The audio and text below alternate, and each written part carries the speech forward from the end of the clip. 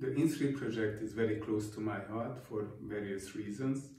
I'm veterinarian by graduation, and I'm also a professor in various universities. So replacing animal models with in vitro in silico methods and teaching a new generation of students for all these complex techniques is very close to my heart.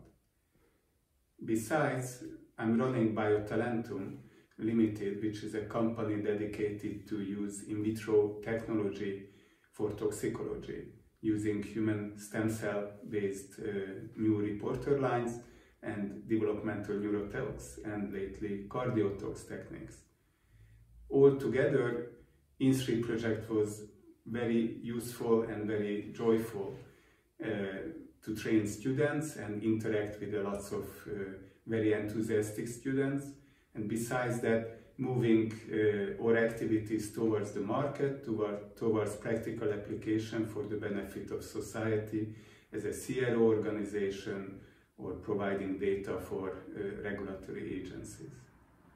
Thank you very much.